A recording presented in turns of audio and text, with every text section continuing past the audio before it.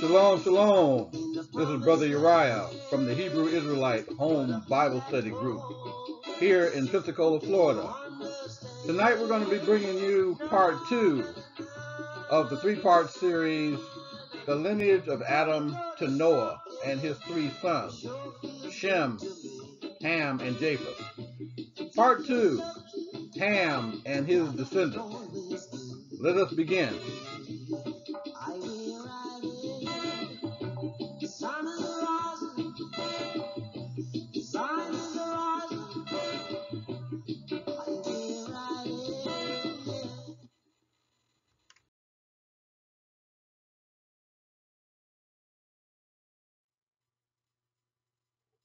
Let us begin tonight's lesson with scriptures taken from the book of Acts, chapter 21, verses 37 and 38.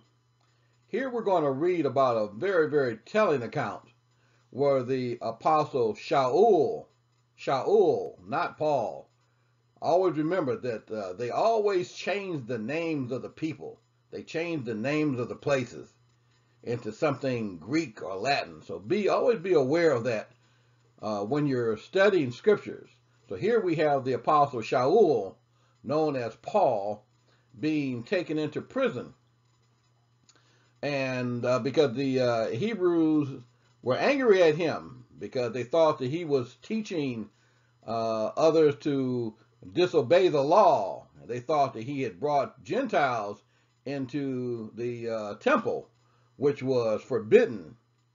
And in order to prevent them from killing the apostle Paul or Shaul, they took him into custody for his own safekeeping. So this is where we are when we pick up on Acts 21, verse 37 and 38. And as Paul was to be led into the castle, he said unto the chief captain, May I speak unto thee? Who said, Canst thou speak Greek? Art not thou that Egyptian which before these days made an uproar? Here we have this very so telling account of where this descendant of Japheth was surprised that this Hebrew Israelite could speak Greek. So he responded, so Paul obviously responded to him in Greek, and the chief captain is shocked. Canst thou speak Greek? Being that thou art an Egyptian? He thought that the apostle Paul was an Egyptian. Egyptians are descendants from Ham. Ham, the progenitor of the dark races, but not the Negro. Now you tell me, why would this chief captain think that the apostle Shaul was an Egyptian? Surprised that he spoke Greek. If it weren't because he looked like an Egyptian, and Egyptians look like other dark-skinned people. He thought that he was an Egyptian. He thought he was a descendant of Ham. So we're going to touch on this again a little bit later on. Next, we're going to have a real quick recap of the genealogy of Adam. And we're going to take a look at Ham, the progenitor of the dark races, but not the Negroes. Again, this is going to be a recap. Very quickly, we're going to do this because we're going to spend most of our time here in looking at Shem, Ham, and Japheth. Here we have Shem, Ham, and Japheth when they divided the earth after the flood amongst themselves, and they took an oath. And here we're going to find out why Canaan was cursed. Why Canaan was cursed. Not Ham, but Canaan. We're going to find out why Canaan was cursed. And it was not Ham. And it had nothing to do with a lot of these filthy explanations that a lot of these more racist descendants of Japheth have come up with. And unfortunately, many of our own people have continued this filth and this lie in our misteachings, being is that most of the teachings that we find that we have in the Christian church is coming from those who taught us. And who was it that taught us this stuff? Japheth.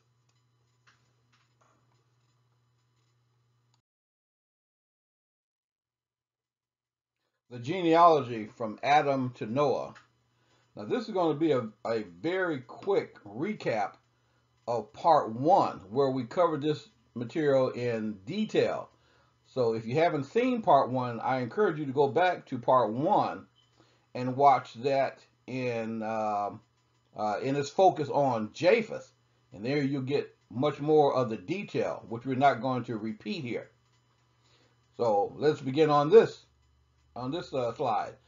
Here we have Adam and Kawa, or Eve as we learned. Her name was Kawa, not Eve.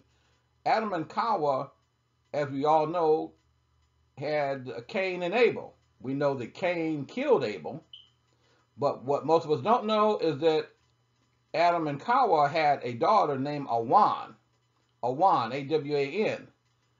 We find Awan in the book of Jubilee, which the Gentiles have decided not to consider scriptures amongst themselves, although they have no right to decide what is and is not scripture, since the scriptures was not even given to them nor written by them.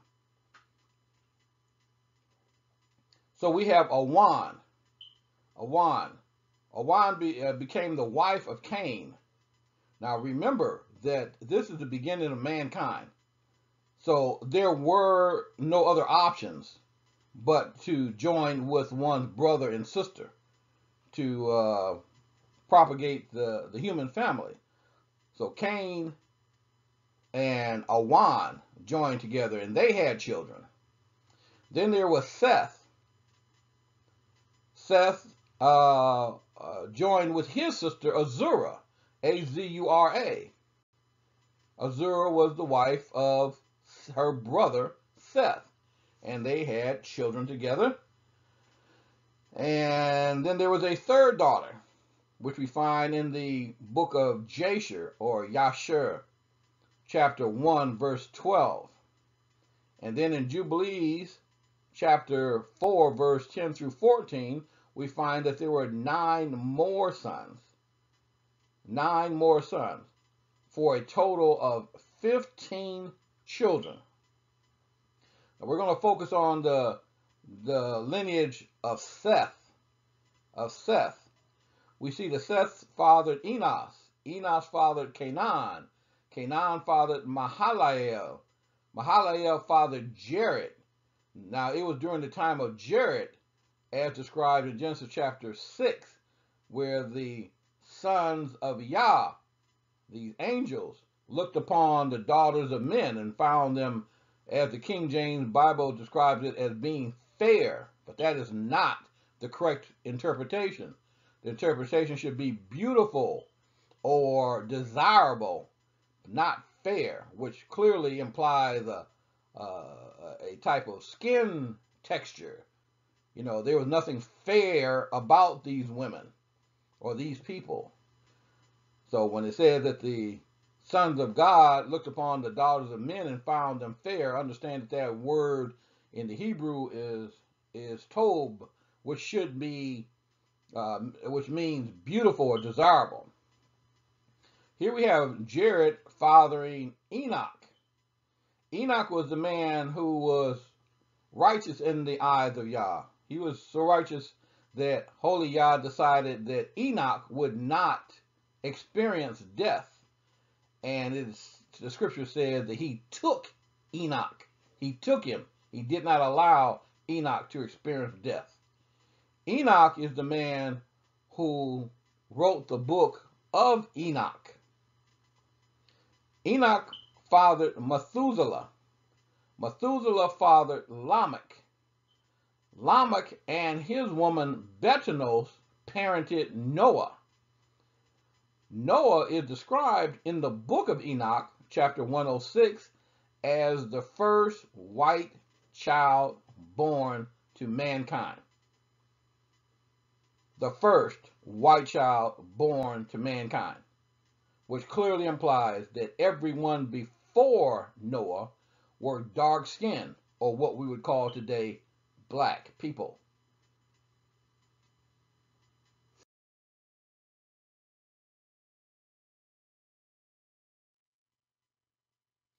Here we begin with Noah and his woman Imzara.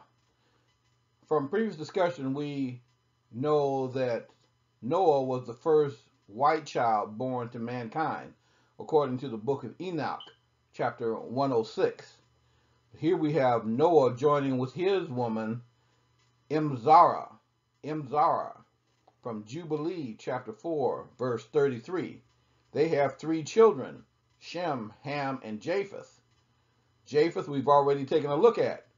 We have concluded that Japheth was either born white like his father, or he was dark-skinned like his mother, and his descendants at some point turned white. Yes, they either turned white, and we showed a video where black people do turn white. It is known to happen. So now we're going to focus on Ham. Well, again, when we turn to the Zondervan Compact Bible Dictionary and we look up the definition of Ham, we read the following. The youngest son of Noah, born probably about 96 years before the flood, and one of 8 persons to live through the flood. He became the progenitor of the dark races, not the Negroes, but the Egyptians, Ethiopians, Libyans, and Canaanites. So Ham was the progenitor of the dark races, but not the Negro.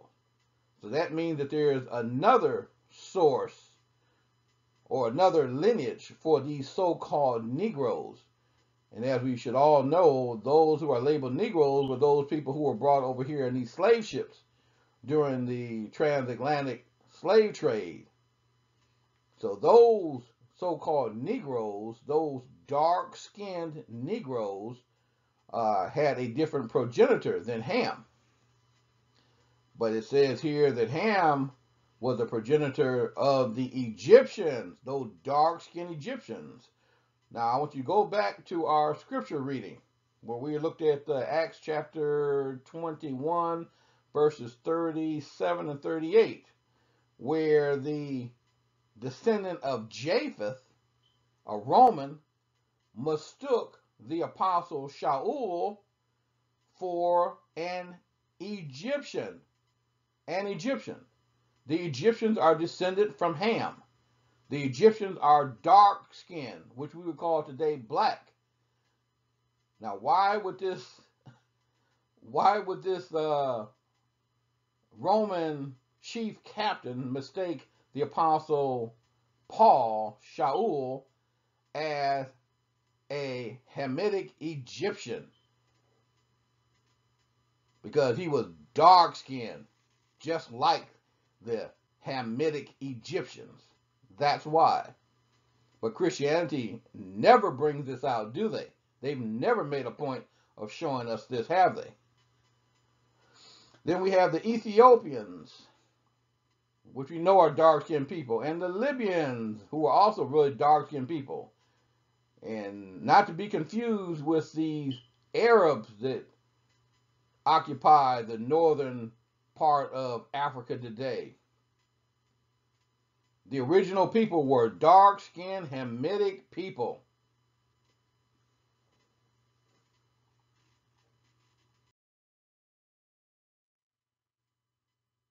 Now we're going to cover the descendants of Ham, the father or progenitor of the dark races, but not the Negroes. This information is going to come from Genesis chapter 10, verses 6 through 20, where it describes the descendants of Ham. And we're going to combine this with information from the book of Jubilee, chapter 7, verse 15. So here we find the progenitor of the dark races, Ham, with his woman. Now, I know I'm going to butcher this name, but bear with me. Her name is Neelatamauk. Neelatamauk. When you just pronounce this name, you know this was no white woman. Ain't no white woman named Neelatamauk. These were Hamites. These are descendants of Ham, what we would call today Africans. It even sounds African. Neelatamauk. Or even what we would call, maybe a little bit of Indian in there. But here we have Ham and his woman Neelatamauk. And they had 4 sons: Cush, Mizraim, Canaan, and Phut. Cush, Mizraim, Canaan, and Phut. Now we know that Cush was the father of the Ethiopians, the Sudanese, the Babylonians, and Seba, Havilah, Sabta, Rama, Sheba, Dedan, Sabteka, and Nimrod. Nimrod was a descendant of Ham. So when you're reading Nimrod in the Bible, you should be picturing another dark-skinned man in our Holy Scriptures. We've always been there. The European has just written us out. The descendants of Japheth have just written the descendants of Ham out of the Scriptures in most cases, and attempted to replace the Shemites. But that's another story. But we see clearly here that Nimrod is a descendant of Cush, who was a descendant of Ham, the father of the dark races. So Ham was dark-skinned, Cush was dark-skinned, and Nimrod was dark-skinned. Now I want you to notice that in Scriptures it does not point these people out. It does not distinguish these people out as being different from everybody else, as it did Noah in the book of Enoch, chapter 106, where it described him as being different from everybody else. All right, but here we have no such description indicating to us that they looked like everybody else. So then we move over to Mizraim, the son Mizraim.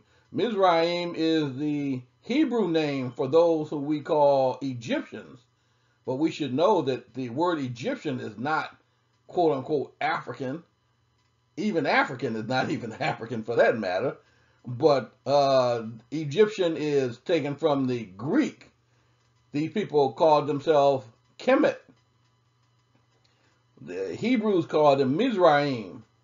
And here you see the descendants of Mizraim. I'm not going to read these. You see them. Then we have the son Canaan, the child Canaan, who saw his father, who was cursed by his grandfather Noah. And you see his descendants: Sidon, the Hittites, Jebusites, Amorites, Girgashites, Hivites, Archites, Sinites, Arvadites, Zemarites, and Hamathites. And then we see the son Phut, who are described as the Libyans.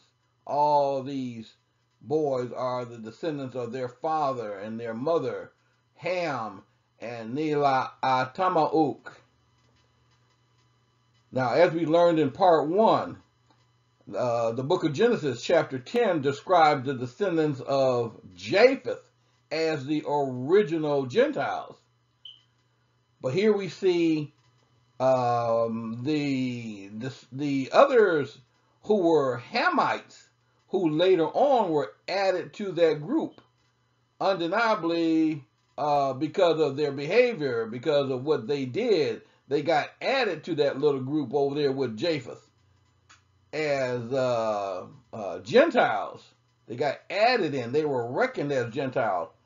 We see and verify this in 1 Ezra chapter 8, verses 68 through 70, which reads, "Now when these were done, the rulers came unto me and said, The nation of Israel, the princes and the priests and Levites have not put away from them the strange people of the land, nor the pollutions of the Gentiles, to wit, or that is, of the Canaanites, Hittites, Perizzites, Jebusites, and the Moabites, Egyptians, and the Edomites. For both they and their sons have married with their daughters, and the holy seed is mixed with the strange people of the land. And from the beginning of this matter, the rulers and the great men have been partakers of this iniquity."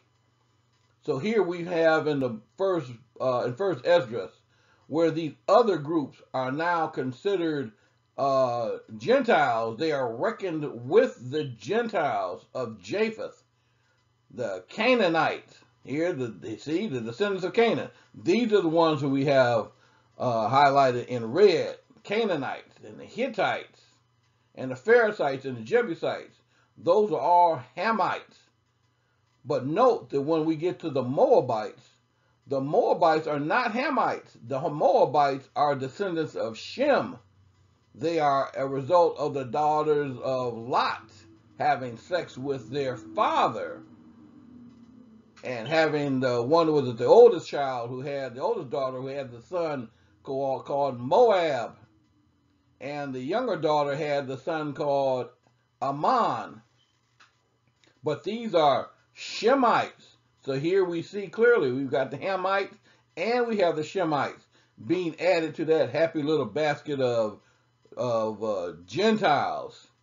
And then we have the Egyptians, who are who the Apostle Paul was mistaken for. He was mistaken for a Hamite, a dark-skinned Hamite. And then we have the Edomites. Well, the Edomites are descendants of Shem also. They are also Hebrews. The Edomites are descendants of Esau, the brother of Jacob. Their parents were Shemites, obviously. They were Hebrews, obviously. But the Edomites were not Israelites. They were Hebrew, but they were not Israelites. So here we see again another descendant of Shemites and Hebrews being added to that happy little basket of people called Gentiles.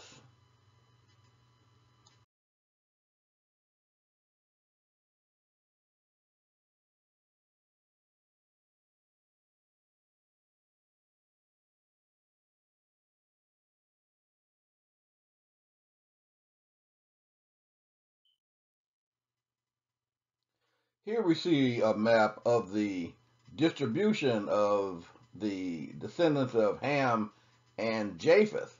Now, we've already covered Japheth, but look to the north of that area called the Mediterranean Sea. Tarshish and Tyrus and Kittim, Javan, Deuteronym. These are all those Gentiles, the descendants of Japheth, which we've already covered.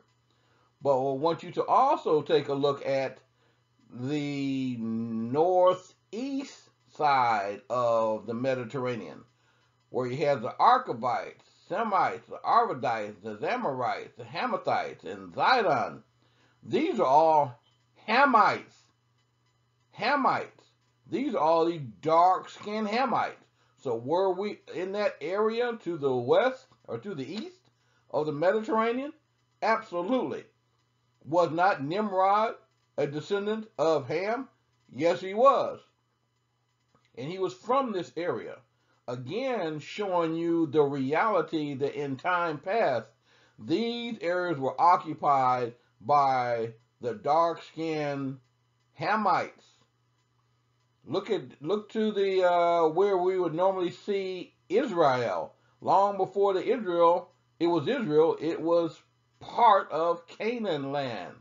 Canaan, the Hamite, Canaan, again, dark-skinned people, and the Jebusites and Heth and Amorites, Girgashites, and all of them are listed here in that area which today these people erroneously call the Middle East.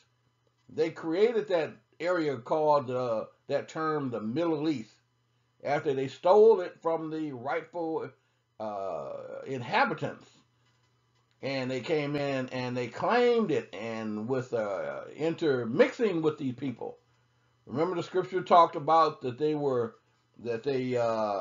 had mixed the holy seed. Well, that mixture took place with everybody. Notice that Canaan, occupied by the Jebusites, Heth, Amorites, Girgashites, Hivites, and Dedan, all up and down that area today, which we would think of as Arab. But the Arab is a combination of people. They were not one of the original peoples of Noah. You know, they were mixtures of Shemites and Hamites mainly, and then later on you got Japheth got into it. All right. Now we look over here and we see Mizraim, and all of those other descendants of Ham down through Mizraim, and there's Put to the south of the Mediterranean. All right. So here we have clearly showing the reality, what was at the time. All of these dark-skinned people occupying the area today they call Saudi Arabia.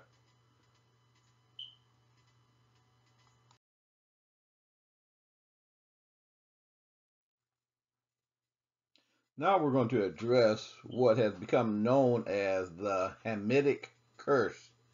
The Hamitic Curse.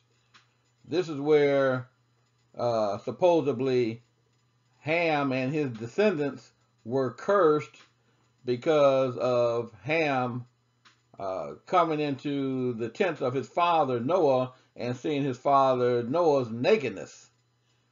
And by the account of some of these really sick racists out here, they even claim that what really took place was that that Ham had sex with his father Noah. I mean, imagine that.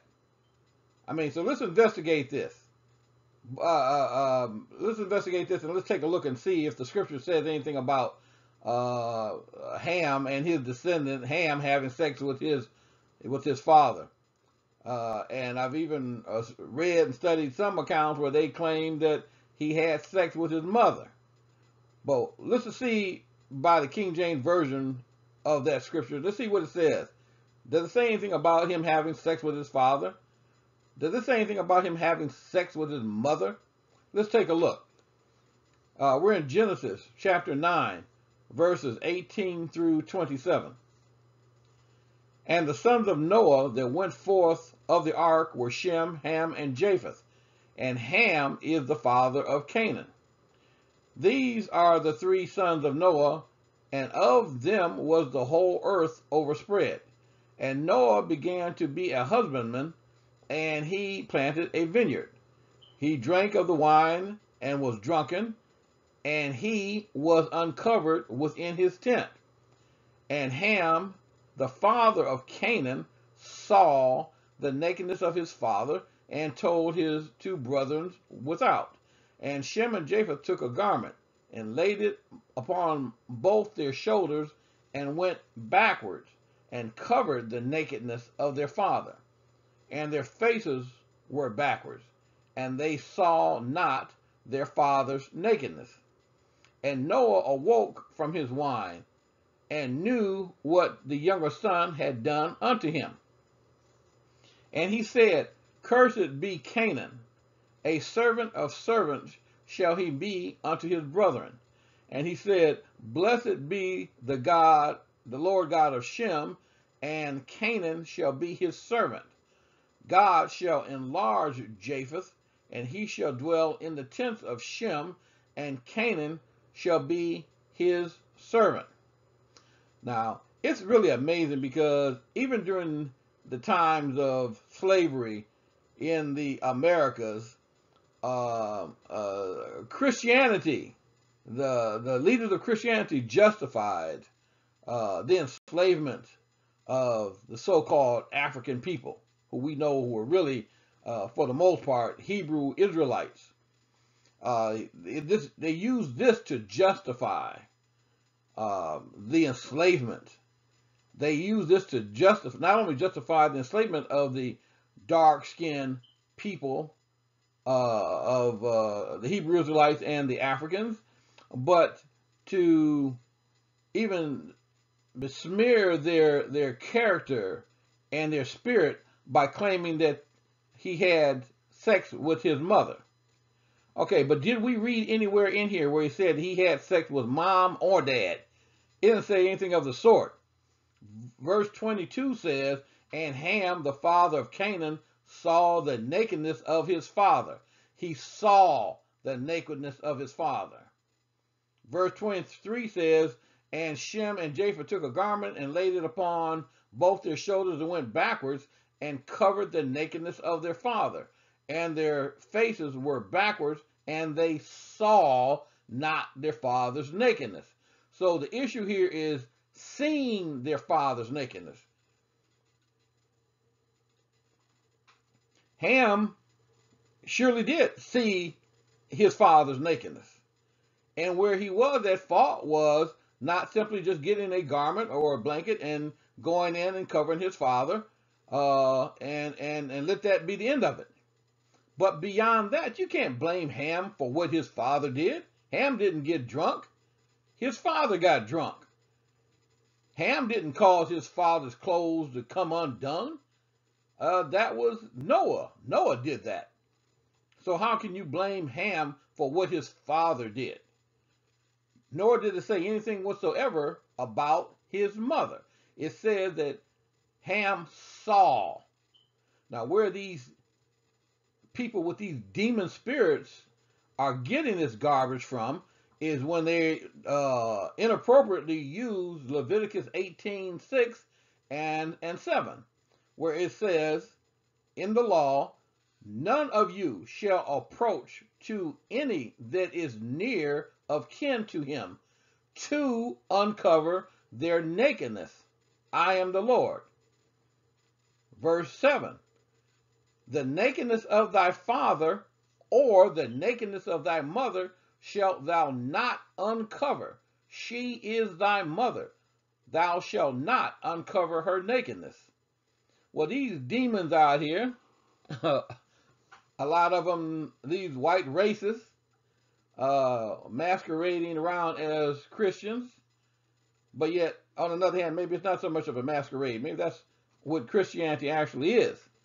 All right, but they're the ones who are promoting this garbage about having sex with their mother. The scripture doesn't even say that the mother was even in the tent. And if we look at the verses here in Leviticus 18:6 and 18:7, it says that they should not uncover the nakedness of their father or their mother. In this particular case, Ham did not uncover the nakedness of his father.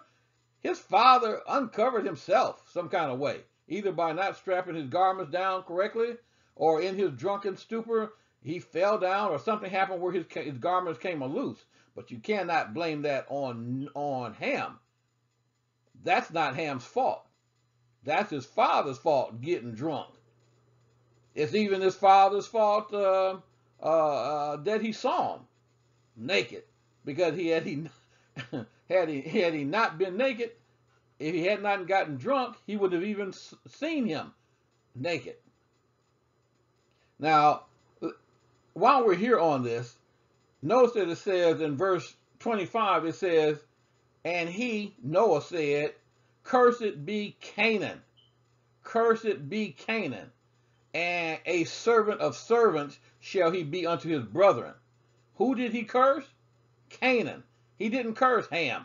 He cursed Canaan. Canaan is the son, one of the sons of Ham. Noah cursed his grandson. The question then becomes, well, why would you curse your grandson? Your grandson wasn't even there. According to the information that we have here in Genesis 9, there's no indication that the grandson was even on the scene. And the reason why he cursed Noah, or Noah cursed Canaan, had nothing to do directly with Ham seeing his nakedness. But what was really taking place was that it's a prophecy of what was going to happen, that Canaan would be cursed. And we're going to go into this a little later as we progress onward. But it wasn't Ham that was cursed. So this lie that these demons have been telling that about African slavery is justified because it says that a servant of servants shall he be unto his brethren. No, it doesn't say that. It says, cursed be Canaan. Canaan, a servant of servants, not Ham, not all the Hamitic people. Just more lies that have never gotten corrected. As old as I am, I have never been in any Christian church service where they have tackled this problem or any Bible study. But that's the reason why we started our own Bible study, so we can know the truth, so that the truth can make us free. Let's go on.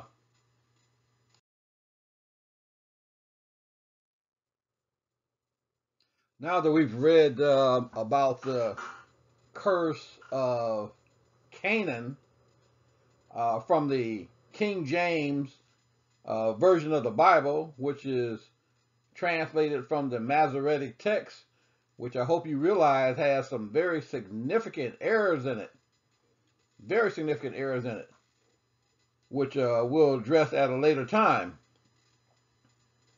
Which one brother out here on that I'll direct you to is, what's his name? Brother Yehuda Israel. He does a wonderful job on dealing with some of these errors that are in the Masoretic text.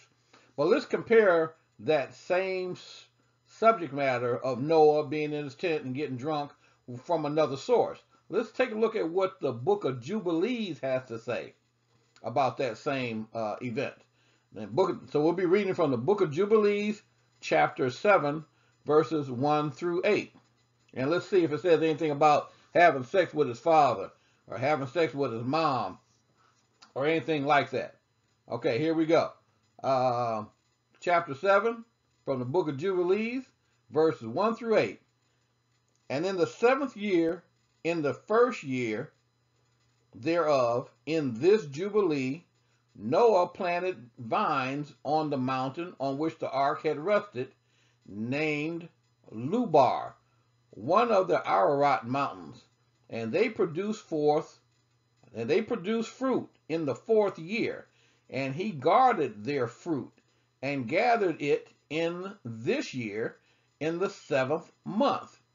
And he made wine therefrom and put it into a vessel and kept it until the 5th year, until the 1st day on the new moon of the 1st month, and he celebrated with joy the day of this feast.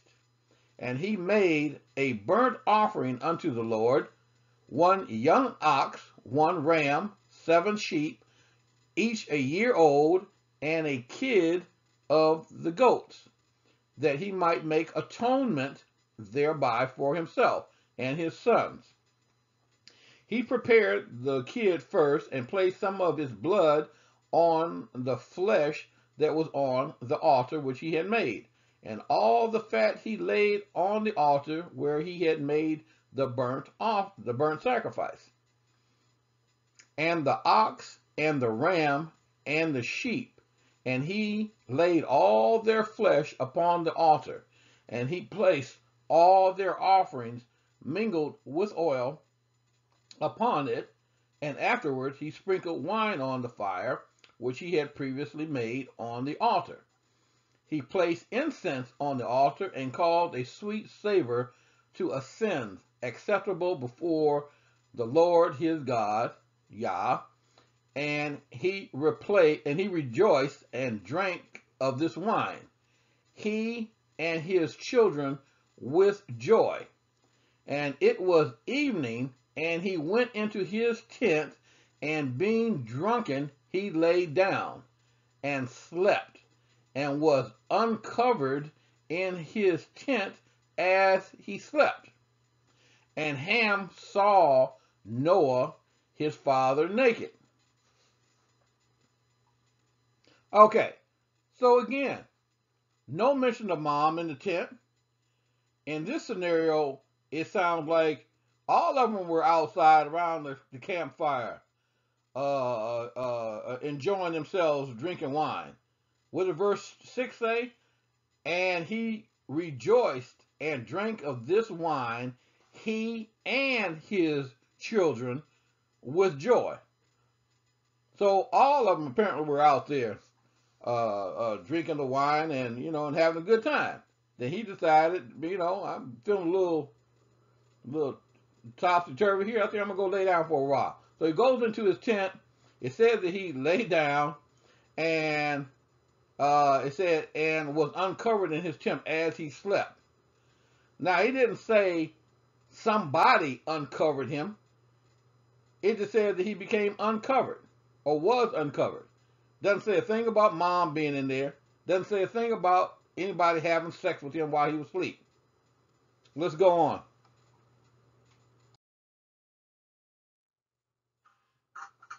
Now, continuing on chapter 7, verses 9 through 15 of the book of Jubilees.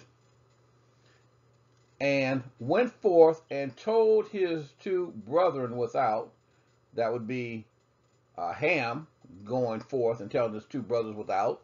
And Shem took his garment and arose, he and Japheth. And they placed the garment on their shoulders and went backward and covered the shame of their father. And their faces were backwards. And Noah awoke from his sleep and knew all that his younger son had done unto him. And he cursed his son and said, Cursed be Canaan, and enslaved servant shall he be unto his brethren. And he blessed Shem and said, Blessed be the Lord God of Shem, and Canaan shall be his servant. God shall enlarge Japheth, and God, Yah, shall dwell in the dwellings of Shem, and Canaan shall be his servant. And Ham knew that his father had cursed his younger son, and he was displeased that he had cursed his son, and he parted from his father, he and his sons with him, Cush, Mizraim, Put, and Canaan. And he built for himself a city, and called its name after the name of his wife, Naelat Tamauk. And Japheth saw it and became envious of his brother. Okay, so by this account from the book of Jubilees, again, there's no indication whatsoever about somebody of Noah being sodomized by his son Ham. It doesn't say that whatsoever. There's nothing in here that says anything about mom being in the tent and Ham having sex with his mother.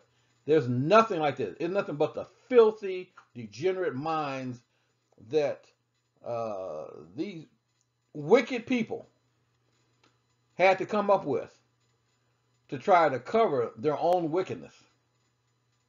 Again, the only thing that you can really find at fault with for Ham is that Ham didn't just simply cover up his father's nakedness and leave and let it be done with that. No, he went and he told his brothers Shem and Japheth, and they covered their father's nakedness.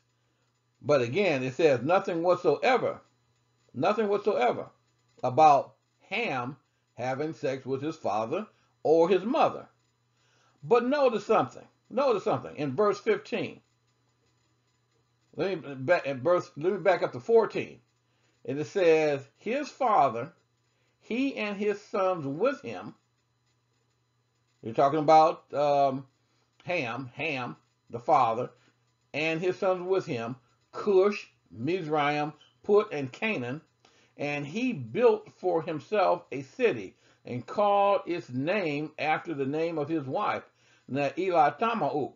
This is the wife of Ham, right? This is the wife of Ham. Okay, but notice what it says directly thereafter. And Japheth saw it and became envious of his brother. Japheth, here we go, Japheth, that the progenitor of the Gentiles, Genesis chapter 10, verses 1 through 5, right?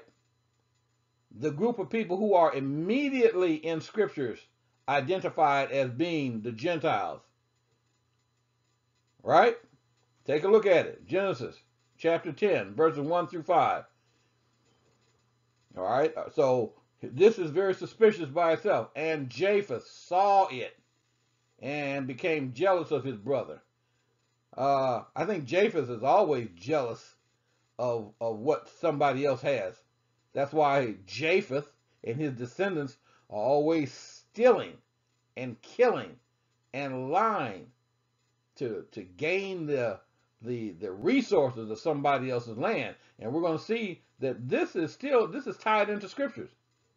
This is very scriptural. What we see going on in the world today, Japheth, the same one who dropped them atomic bombs, the same one who colonized half the world, the same one who's picking a war with Russia and China, Japheth, that's him. Make no mistake about it. That's Japheth.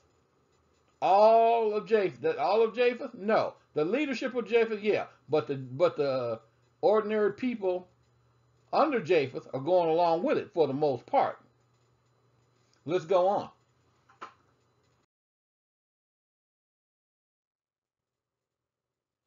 Now we're going to pick up in Jubilees chapter 8.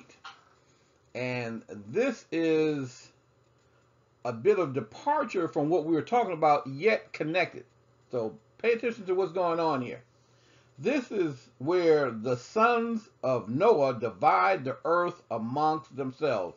And in here, we're going to see some reasons, we're going to get some information that's going to explain to us, give us some insight onto why Japheth became envious of Ham.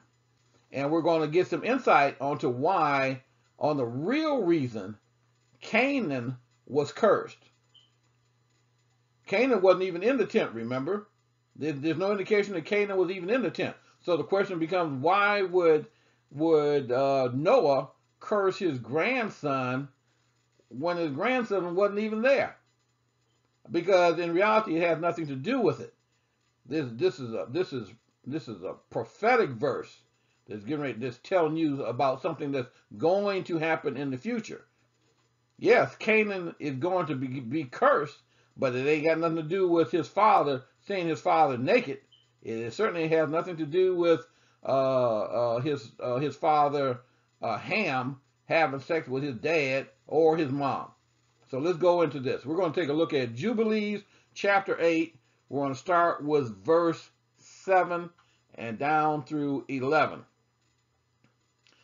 And she, Muach, from Jubilees 8 verse 6, bare him a son in the 5th year thereof, and he called his name Eber. Now, we should know, again, or if you don't know, go back and review chapter 10.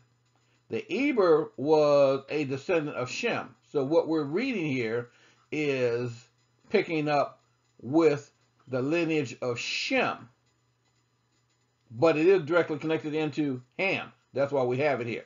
Okay, so she, Muach, bare Shem a son in the 5th year thereof, and he called his name Eber. And he took unto him a wife, and he called her name Azurad, the daughter of Nebrod, in the 32nd Jubilee, in the 7th week, in the 3rd year thereof. And in the 6th year thereof she bare him son, and he called his name Peleg. For in the days when he was born, the children of Noah began to divide the earth amongst themselves. For this reason he called his name Peleg, and they divided it secretly amongst themselves, and told it to Noah. And it came to pass in the beginning of the 33rd Jubilee that they divided the earth into 3 parts, for Shem, Ham, and Japheth, according to the inheritance of each, in the 1st year, in the 1st week, when one of us who had been sent was with them, and he called his sons and drew nigh to him, they and their children, and he divided the earth into the lots which his 3 sons were to take in possession. And they reached forth their hands and took the writing out of the bosom of Noah their father. Okay, so here we have the 3 sons, Shem, Ham, and Japheth. They have what's going on here is like a drawing. They're going to take drawings on who is going to take which part of earth. Remember, the earth has been destroyed with water. The flood has killed off everybody but these 8 people: Shem, Ham, Japheth, Noah, and their wives. All right, and then all the little animals on that were on the ark. So now they're dividing up the land, and this is so important, so very important. Let's go on.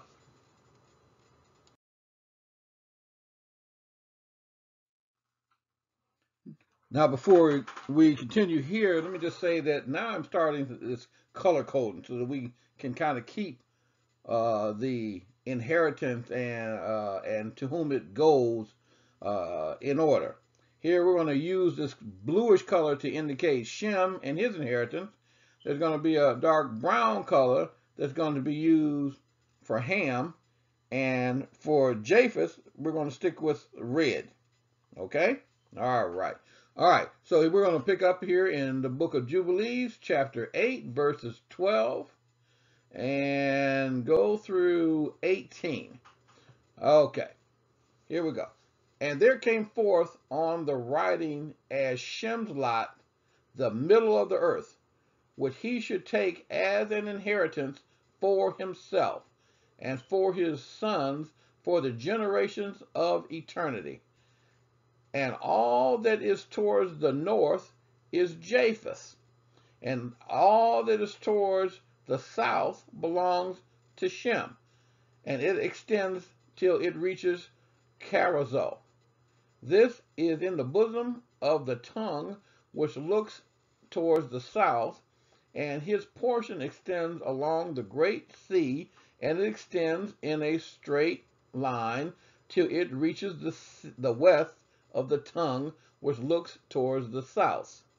For this sea is named the tongue of the Egyptian sea, and it turns from here towards the south, towards the mouth of the great sea on the shore of its waters, and it extends to the west to Afra, and it extends till it reaches the waters of the river Gihon, and to the south of the waters of Gihon, to the banks of this river, and it extends toward the east till it reaches the garden Eden, to the south thereof.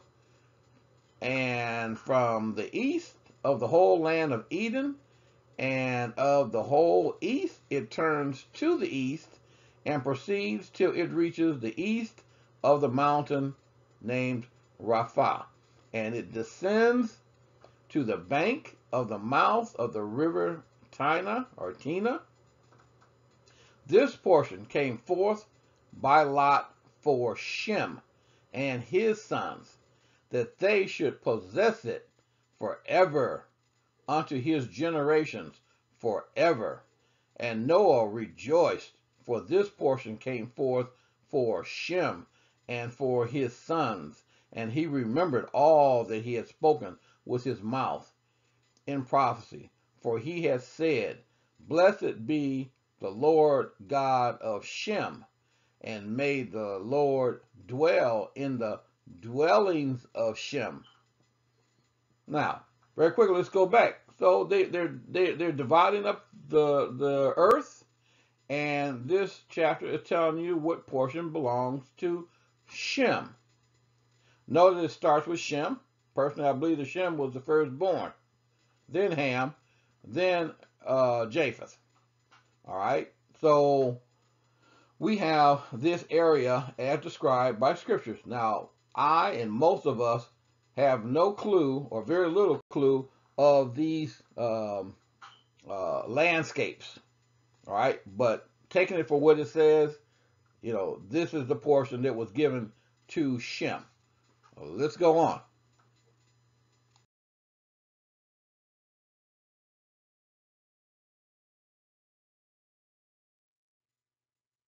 Now, this is a continuation of the inheritance that was given to Shem by Lot. Namely, as we saw earlier, that it was referred to as the middle of the earth. So here we are in chapter 8, verses 19 through 22. And he knew, that is, Noah knew, and he knew that the Garden of Eden is the Holy of Holies, and the dwelling of the Lord, and Mount Sinai, the center of the desert, and Mount Zion, the center of the navel of the earth. These three were created as holy places, facing each other, and he blessed the God of gods, who had put the word of the Lord into his mouth, and the Lord forevermore. And he knew that a blessed portion and a blessing had come to Shem and his sons unto the generations forever. The whole land of Eden, and the whole land of the Red Sea, and the whole land of the east, and India, and on the Red Sea, and the mountains thereof, and all the land of Bashan, and all the land of Lebanon, and the islands of Kaftur, and all the mountains of Sanir, and Ramana, and the mountains of Ashur in the north, and all the land of Elam, Ashur, and Babel, and Suzan, and Madai, Maria, and all the mountains of Arat, and all the region beyond the sea, which is beyond the mountains of Ashur towards the north, a blessed and spacious land, and all that is in it is very good.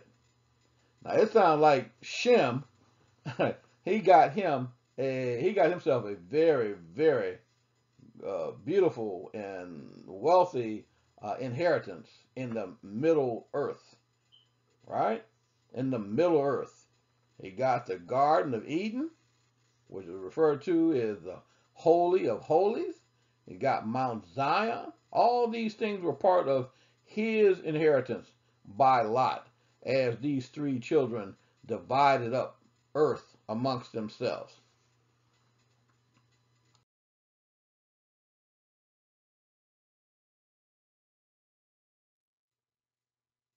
Next, we're going to take a look at the inheritance for Ham.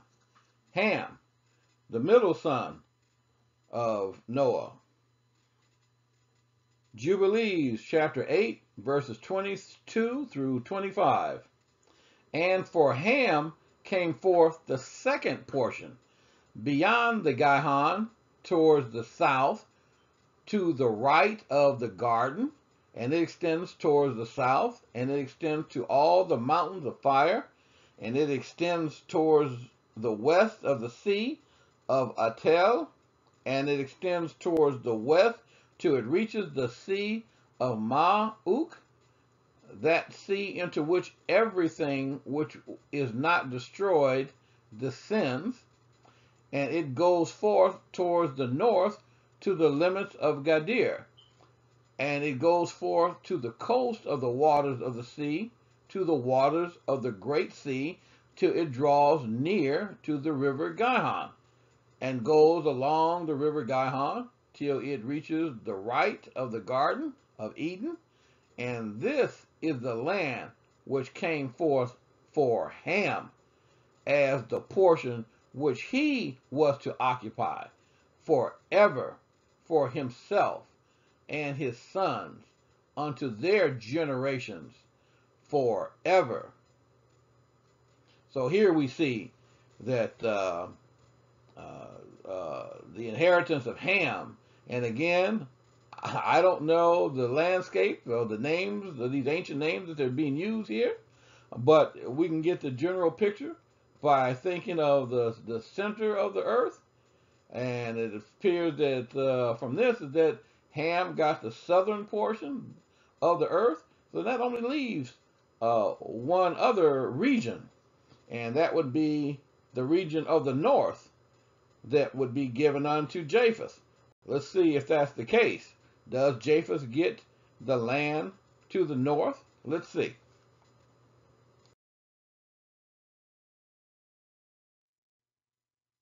Okay, now we're going to be covering Japheth's inheritance. We're in the book of Jubilees, chapter 8, verses 25 through 30. Now, what I'd like you to do is pay close attention to how many times the word north appears. Pay attention to how many times the word north appears. And you can see that the children, the families of those who are referred to as the descendants of Japheth, those must be the people who we refer to today as the Europeans, or so-called white people. All right, to the north. Let's take a look at what it says in the book of Jubilees, chapter 8, 25 through 30. Verse 25. And for Japheth came forth the third portion beyond the river Tina or Tina to the north of the outflow of its waters, and it extends north, easterly to the whole region of Gog, and to all the country east thereof, and it extends northerly to the north, and it extends to the mountains of Kelt towards the north, and towards the sea of Ma'uk, and it goes forth to the east of Gadir, as far as the region of the waters of the sea, and it extends until it approaches the west of Farah, and it returns towards Aphareg, and it extends easterly to the waters of the sea of Miat,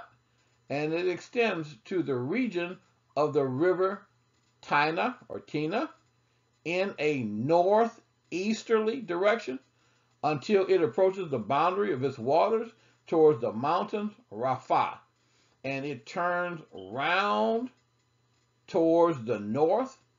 This is the land which came forth for Japheth and his sons as the portion of his inheritance, which he should possess for himself and his sons for their generations forever.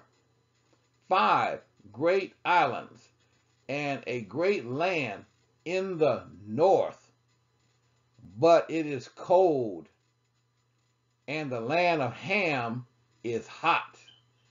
and the land of Shem is neither hot nor cold, but it is a blend of cold and heat.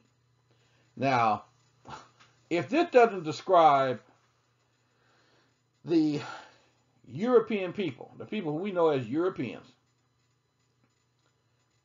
Europe actually being a non-existent continent. It's a name, it's a concept that they gave, but it's really on the Asian continent. It's in Southwest Asia. All right, but they, as usual, rename something and put something on there. And now notice that this area that is described here is all to the north, and it even says it's a great land in the north, but it is cold. Now you know that this has to be applying to people who we refer to as white people. It must be. That's where they come from. Before they took over the lands of others, which means that they took over the land of Japheth took over the lands of Shem that rightfully belonged to Shem, and he took over lands that rightfully belonged to Ham, because his inheritance is to the north, where it's cold. And you know, we dark-skinned people, we don't like all that cold weather. You know, we're tropical Negroes. We want some heat. All right? And then what does it say in verse 30? He says, 5 great islands. 5 great islands. Go back in your mind to Genesis chapter 10. Did it not say, and by these were the islands of the Gentiles, and a great land in the north, but it is cold, and the land of Ham is hot, and the land of Shem is neither hot nor cold, but is of a blend of cold and heat. Praise Yah. Yah's word is so wonderful. Let's go on.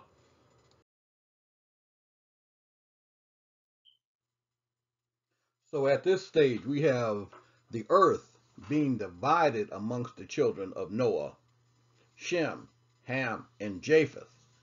Shem is given what is called the Middle Earth. Middle Earth. I would suspect that this is where these people from Japheth's side decided to call that area Middle East, I suspect. But going on, we have Shem taking what is called Middle Earth. That's his inheritance. And Ham gets the southern portion of the earth, the south. And Japheth is given the north. Japheth is given the north, where it is cold. Shem is given the Middle Earth, where it is neither cold nor hot. Ham is given the southern portion of earth, where it is hot. This is their inheritance after the flood. This is how the land of earth was divided amongst mankind at that time. Now we're going to look into something that I think that eludes people quite often. We're going to turn to Genesis chapter 10 and take a look at verses 21 through 25. We're going to see something very interesting regarding this division of the earth. I mean, the Bible corroborates this. When we look at verse 21, we see, unto Shem also the father of all the children of Eber, the brother of Japheth, the elder, even to him were born children. The children of Shem were Elam, Ashur, Arphaxad, Lud, Aram, and the children of Aram were Lud, Hul, Gether, and Mash. And Arphaxad begot Salah, and Salah begot Eber, and unto Eber were born 2 sons. The name of one was Peleg, for in his days was the earth divided. In the days of Peleg was the earth divided. Now some would have suggested this was the tectonic plates of earth shifting and splitting, and that's when this occurred during the time of Peleg. No, this is not true. That's not what's being said here. This is when they divided the earth amongst themselves by lot. Japheth getting the cold north, Ham getting the hot south, and Shem getting the middle earth. The middle earth. Look where all the antagonism is going on today. Is it not in the so-called Middle East, where these people who claim to be Jews and Hebrew Israelites? No, excuse me. They don't call themselves Israelites, do they? They call themselves Israelis. They don't call themselves Israelites. They say that they are Israelis. Okay? So, Genesis chapter 10, verse 21 through 25, where it says that in the days of Peleg was the earth divided. And indeed it was divided. They divided it amongst themselves. The children of Noah divided the earth amongst themselves for their inheritance forever. Now here we're going to look into, this is going to lead us directly into this idea of the curse of Ham, which we have shown Ham was not cursed. Ham was never cursed. Ham's son, Canaan, was cursed. And we're going to see correctly why he was cursed. And it had nothing to do that he was having sex with his mother. He was having sex with his father, Noah. Now, this is just the nonsense of this and filthy wickedness of these racists that are always besmearing the character and the picture of dark-skinned people, both Ham and Shem. So while we're on this word Shem, let's take a look at something that's very interesting. Look at this word Shem, S-H-E-M. From the word Shem is derived the word Shemitic. Shemitic. Not Semitic, but Shemitic. Semitic, as in semi, means partially, not fully. The false Ashkenazi Jews of Japheth would say that this is an anti-Semitic statement. Anti-Semitic. Semitic, semi, meaning partially, not fully. They're telling on themselves, aren't they? Let's take a look at the person Eber.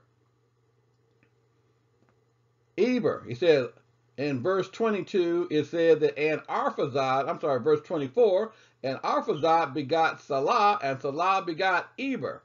Well, this word Eber is the word from which we get the word Heber, H-E-B-E-R, or Hebrew, H-E-B-I-R, from which is derived the word Hebrew. Hebrew.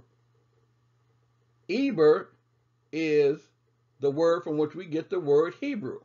So if a person is Hebrew, it would be necessary for them to have passed through the lineage of Eber, who was one of the descendants of Shem, not Japheth. Not Japheth. Now let's take a look at this curse. Let's take a look at this curse problem. When we take a look at Jubilees 9 and 14, we read this. Jubilees 9 and 14. Again, one of those scriptures that Japheth decided that he wasn't going to put into his version of the scripture, the Bible, but this is our scriptures, not his. It's not for him to decide what gets included and what does not.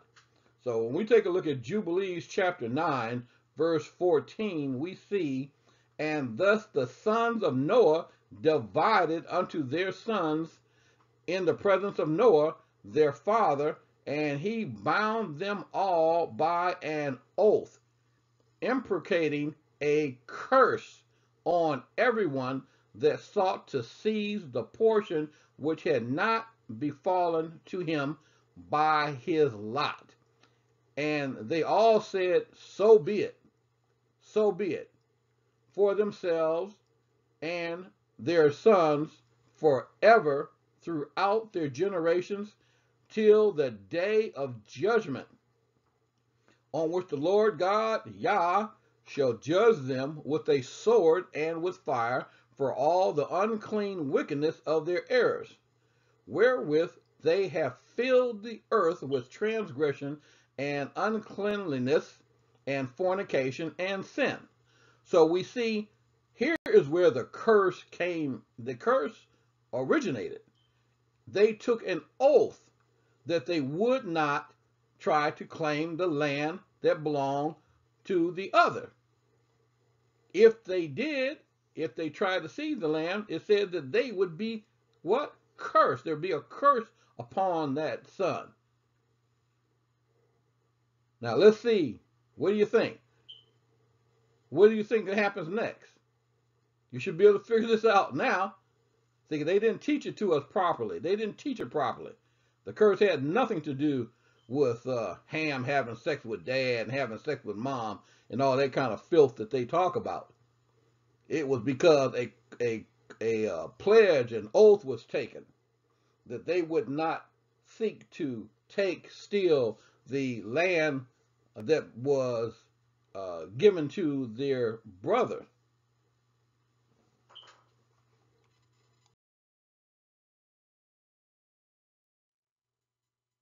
Now we've seen how the curse came into being, which was as a result of promising not to try to steal the land of each other.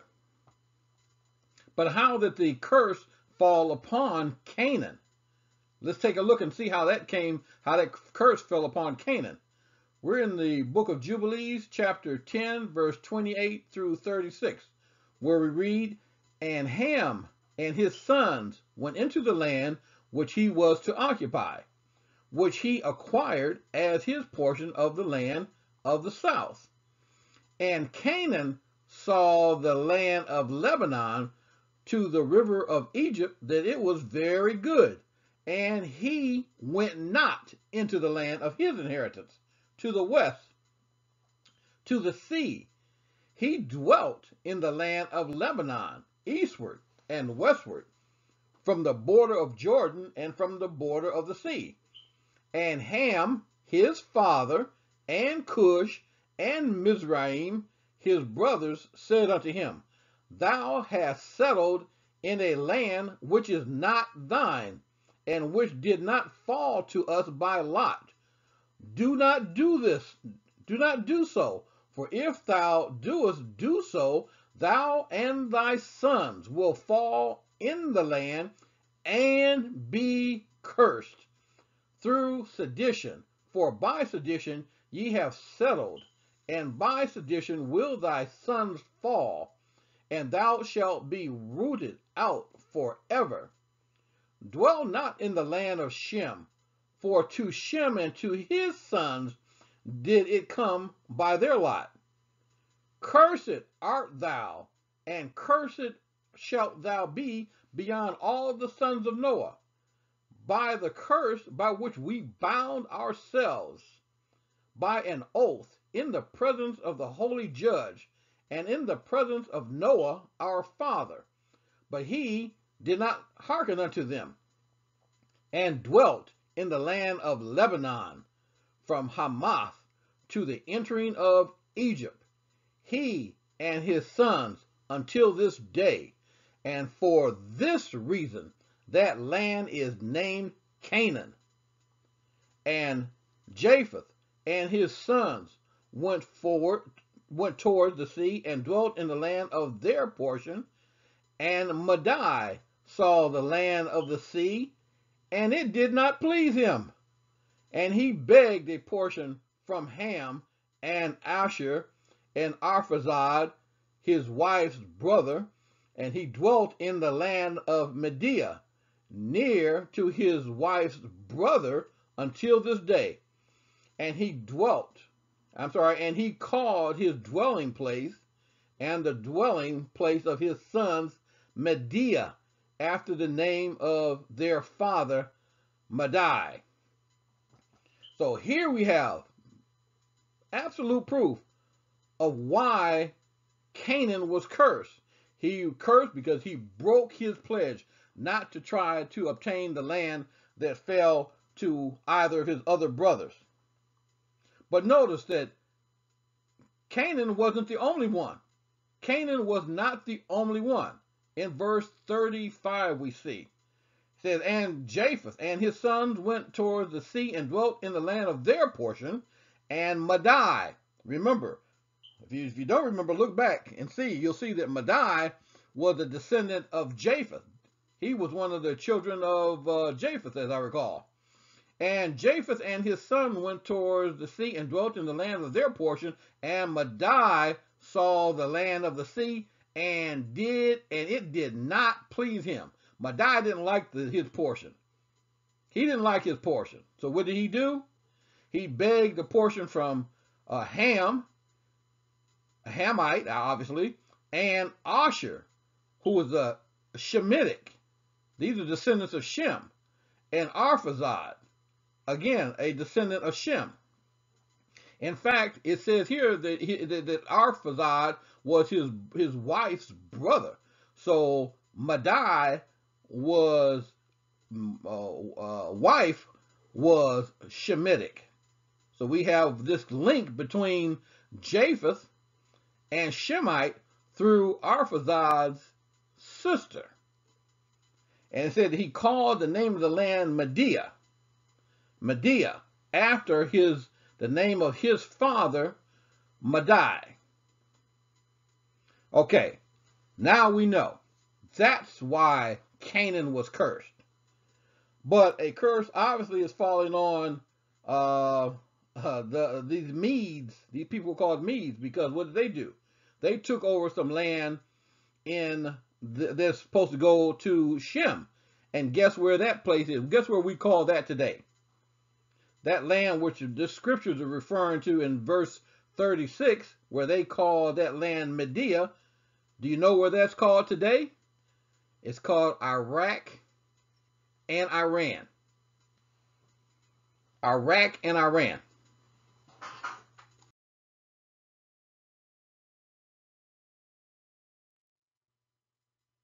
Now let's revisit a map that we had taken a look at previously. Look at where it says to the east of the Mediterranean Sea. You see the word Canaan? It's called Canaan or Canaan land. Why? Because Canaan was passing through this land and he said, I like this place. I like this. I'm going to take this. And he settled down there. But that was land that was given unto Shem. That was land that was promised to Shem. That's why they call it the promised land. By lot, by drawing, Canaan was supposed to take the land to the south, further to the south, as what the other descendants of Ham did. See where it says Ludim, Adanim, Lehabim, and all these other folks? Down there in Cush and Put and Mizraim. This is where the descendants of Ham, they did what they were supposed to do. They went into their land to occupy their land. But it was Canaan who did not. He settled in the land of Shem. And by doing so, brought the curse upon himself and his descendants. The curse was not upon Ham and Ham's descendants. The curse was upon Canaan and his descendants. The Jebusites, Hittite, Amorites, Girgasite, Hivite, and Dedan. Now, recall when Moses took the Hebrew Israelites out of the land of Egypt, right, and into the wilderness. Then Joshua took over. And they crossed the Jordan into Canaan land. And then they went to war with these people. These are these same people. Never mind what Hollywood says, because they're lying. Never mind what the educational system of Japheth is saying, because they're lying. These were dark-skinned, Hamitic people who were at war with the dark-skinned Shemitic people because the Shemites had been promised this land. That's why those scriptures refer to it as the promised land. Now look further to the east, to your right, as you're watching this, looking at this, just below the Caspian Sea, where it says Madai, or the Medes. Well, this land was also given unto Shem. But we just read in scriptures where Japheth, son Madai, went into his area that was given to him, and he didn't like it. He didn't like being there. He went there, the land to the north by the sea that was given unto Japheth and his descendants, but Madai didn't like it. I don't like this. And what did he do? He went into the land of Shem, and he took and occupied the land. That became known as Medes. Now recall from scriptures that in the Babylonian captivity, that it was the Medes, Media, Persia, that took the Hebrew Israelites from the Babylonians, and then later they would release them. But they're in the area today what we would call Iraq and Iran and other places. But they weren't supposed to be there either. They were supposed to be further north. So it wasn't only Canaan who invoked a curse upon them because he claimed the land of Shem, but some of the descendants of Japheth. Some of the descendants of Japheth. Where do we see all this turmoil going on in the world today? Where do we see some of them people who look very, very much like the descendants of Japheth, don't they? Facial structure, nose structure, hair, these things, they look a lot like Japheth because they're descendants of Japheth. A mixture, no doubt. People have been mixturing for quite some time, but that's still the descendants of Japheth. They're there to this day, and all hell is breaking loose in that area today. And one of the reasons is because their behinds are under the curse. Canaan was cursed, not Ham.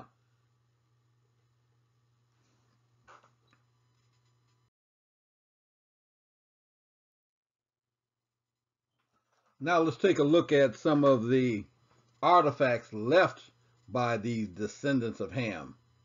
Make no doubt about it, these were a very, very great people, a very, very intelligent people, despite what Japheth would have us to believe. He tell us that we were swinging through trees and eating each other, while he claims he's still the land of Ham, and he claims still the land of Shem. They've been telling a lie for a very, very long time. But Hebrew Israelite people are most surely awakening and throwing off that yoke of the bondage. All right, so we're going to go through some of these pictures fairly quickly and wrap this lesson up. And I will see you at the conclusion.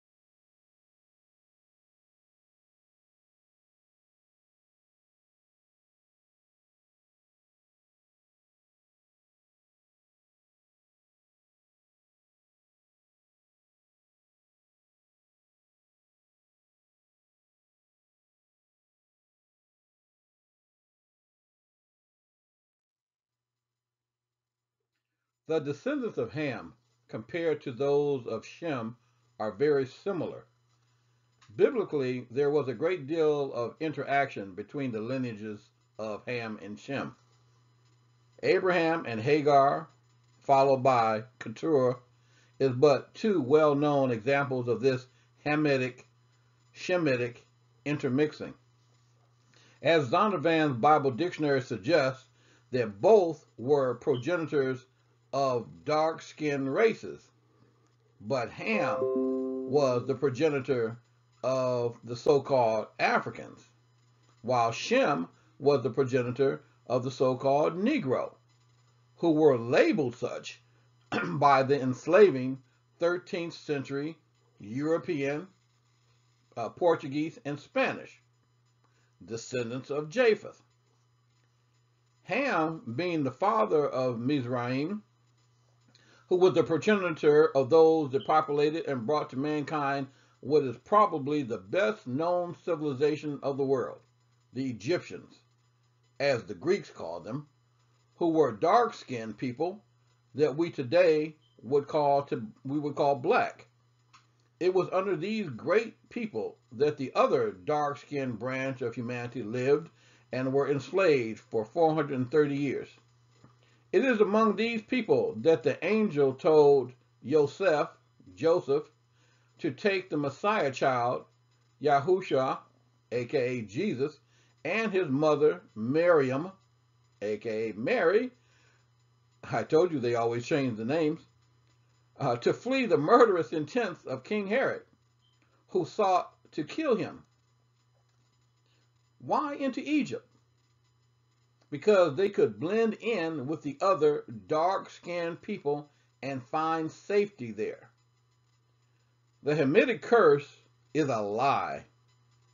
Ham was never cursed. His son Canaan was cursed, not because he stumbled upon his drunken and naked father, but because he swore an oath along with his brothers never to try to claim land that did not fall to them by lot. Canaan broke this oath and seized part of the land belonging to Shem. This land was called Canaan land by the Canaanites, but the land Scripture calls the promised land because it was promised to Shem. Canaan was not the only one that broke the oath.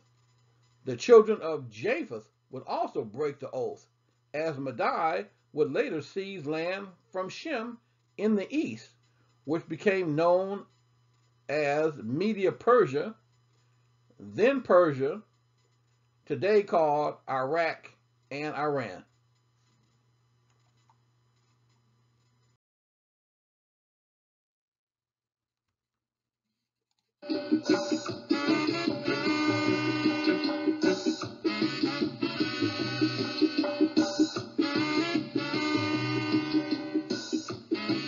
So here we are at the end of another Hebrew Israelite home Bible study group lesson. Today focusing on Ham and his descendants. Ham, that second, the middle son of Noah.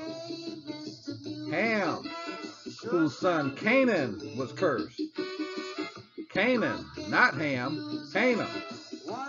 So we thank Holy Yah for giving us this time and giving us this opportunity to share this information from His Holy Scripture with all who would listen and pay attention and absorb this wonderful information from Holy Yah.